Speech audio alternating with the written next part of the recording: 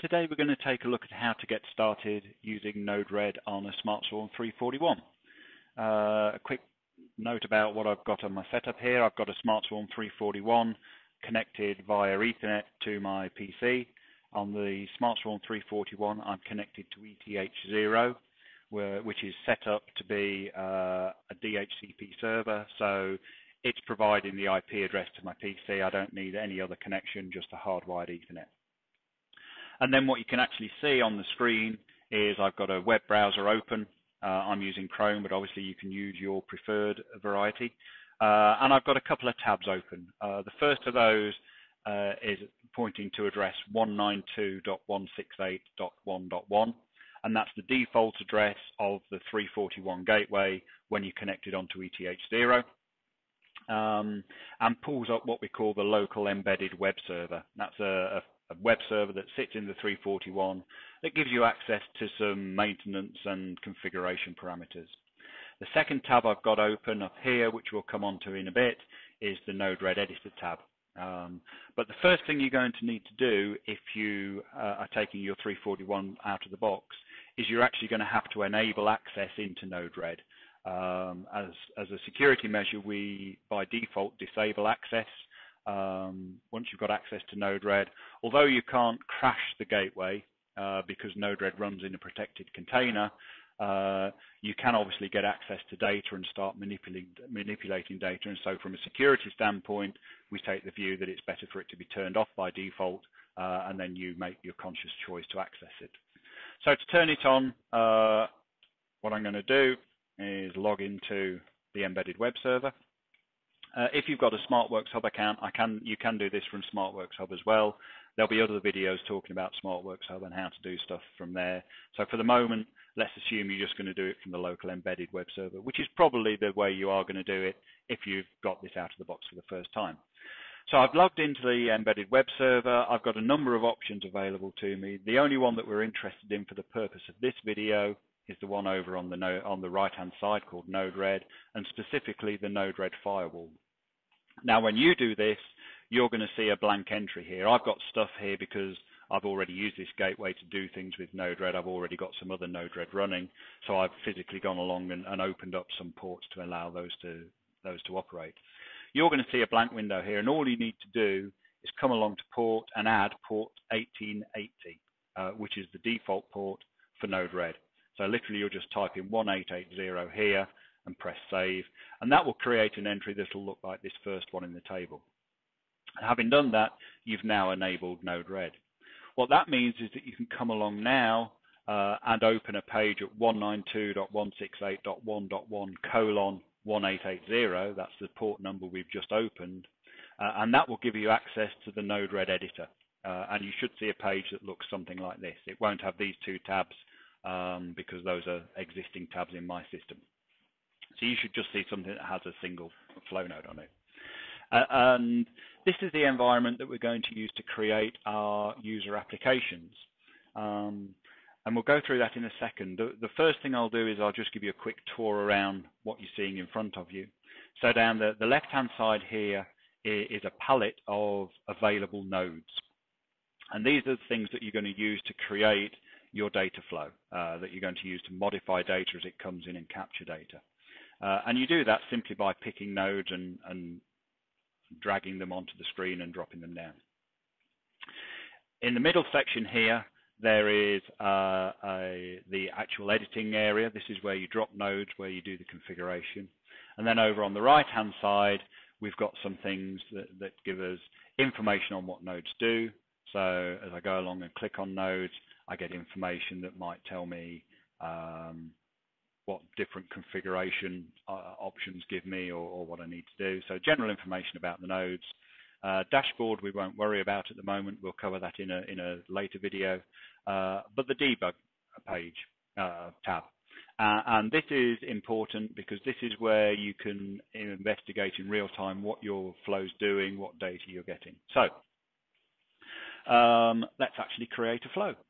The first thing I'd suggest that you always get into the habit of doing, and I'm going to do it here, I don't need it for what I'm showing you, but I'm going to do it anyway because it's good practice, is When you're creating flows, quite often you'll find there's a need to do something just the first time you run through. You might want to initialize some variables, set some starting conditions, or capture a time of restart or something. So there's a process that you just want to do once the first time you execute. And it's good practice to just always give yourself the ability to do that. And the way you do that is you pull down an inject node, and I would say you pull down a function node.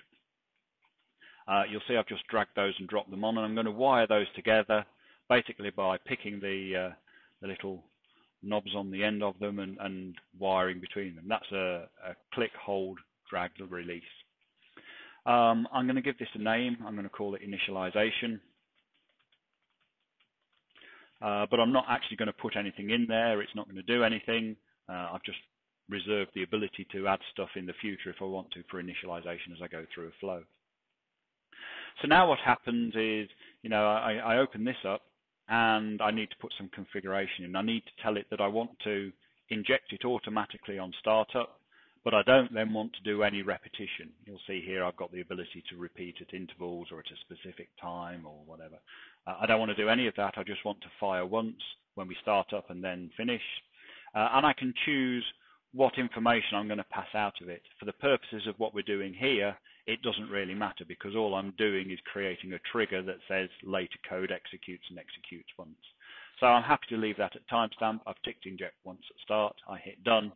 And that's created something that basically the first time NodeRED executes, this will fire. It'll kick an input here, and that will kick any code that I choose to put in here or downstream to actually execute. I'm not using that today. It's just good practice to get into the habit of doing. What we're going to do today for our flow is we're going to pull some information in from connected wizard devices and just demonstrate that we can see that information live on the debug screen. So nothing too complicated. The way we do it is, again, we drag and drop nodes. So I need a wizard node that I can pull down, and I'm going to connect that through to what we call the debug node, which is a way that I can essentially say I want to look at information in this section here. So some things to notice about the environment. You'll see each of these nodes has a blue dot above it. That means that that's changed on the screen, but it hasn't yet been deployed down to the physical device. So I'm making changes here. We're not updating the flows in real time on the SmartSwarm 341. We actually have to go through a process of deploying our change to fire it down there and make it active. The other thing you'll see here is a red triangle. That signifies that this node has some configuration missing that is needed for it to run at all. And so that's something that you've got to address before you deploy a flow. The other thing I'll show you just down here are some zoom buttons that are useful. If you start to get big flows, you can essentially scale the page to whatever you want, or by hitting the circle in the middle, just pull it back to its normal 100% view. Okay, so let's address this configuration issue. This is pulling information in from wizard devices. I've already used this, so I've already got my port set up at localhost 1883, but what you're going to see here is something that says add new wizard broker, assuming this is the first time you've got it out of the box. And what you're going to do is you're going to hit this pencil, and that's going to bring up a screen that looks like this. It's going to have 1883 in this port number. That's the default port that Wizard connects on. You should never need to change it, and certainly within the scope of this video, we don't need to discuss why that might change.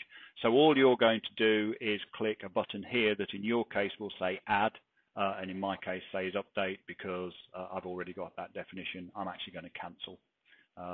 And what you'll see when you've hit that add button is you'll see this localhost 1883 appears in the port. The other thing we need to do though is we need to tell the node what information we're interested in seeing from our wizard units. Wizards publish information using the MQTT protocol. There's a document on the website that tells you about all of the payload structures and topic space formats. What I'm going to do for the moment is say I'm interested in absolutely anything. And the way I do that in here is I use an MQTT wildcard, which is the hash symbol. And that basically says match anything from this level in the hierarchy or down. And because I'm putting that as the very first thing in the hierarchy, that's basically going to show me anything that's coming in on that MQTT configuration or from the wizards. So I hit done. You'll notice now that my red triangle's disappeared. I've got a configuration in this node now that is happy and is capable of running. And the next thing I'm going to do is I'm going to fire that down to the gateway by hitting deploy. And as soon as I do that, you'll see here that I get information telling me that's gone down, and immediately now I'm getting information is appearing in this window from this debug node. And I know it's this particular debug node because as I hover over any of these, you'll see that the outside of the node has this dotted red line on it. And if I had multiple debug nodes capturing information from different sources, essentially I'd be able to see which one of them was providing the information. So looking at the data I've got here, you'll see I've got a number of things. I've got MQTT topics that are coming in, and then I've got MQTT payloads. And they're coming in from a variety of different sensors. You'll see some different numbers down here as we go through things. And they're providing information on different topics. So I've got a CFG/sys, CFG/sensor, and so on. Now, in our real world, we're probably not interested in seeing all of this information all of the time for the flows. What we're probably interested in is actually just the real-time data that's coming off of the wizards. And that gets published on something called bb/nodeid/data as a topic. So if I didn't want to see absolutely everything, I just wanted to see the data that was coming through as data, then the way I do that is I come back to this node and I change my subscriptions. I'm going to change this now to BB. I'm going to use a different MQTT wildcard. I'm going to use the plus sign. And that means match anything in this field. But then I can go to put data. So now that's going to say if I have a topic that matches BB, I don't care what this is, but then matches data, then I want to pass that down this wire to my debug node. But anything else that doesn't match that, for example, this AM/mode/whatever it may be, won't get passed down. Okay, so having done that, I'm going to deploy it. So it goes down to the gateway, and I'm going to clear this space so we just see what's coming through now. And what we're going to see now is none of that stuff that was around the configuration or around the DUS radio. We're just seeing data packets. A quick note on this, obviously you could have a whole load of different wizard subscriptions, each subscribing to slightly different data, and do your filtering that way of things of interest. The problem with that is every time you drop one of these down onto the page, it's actually consuming some resource. It's creating a connection that it's maintaining. So it's better in general terms to keep these subscriptions as general as possible. So something like I've got here now where I'm just looking at data and excluding everything else. And then do the filtering in Node-RED code downstream of it, because that's a much better use of resources. Anyway, that's opened up Node-RED for editing. We've created a flow and we've shown how you can get debug information and see in real time what's actually happening on your system. Come back for more videos on what you might want to do next.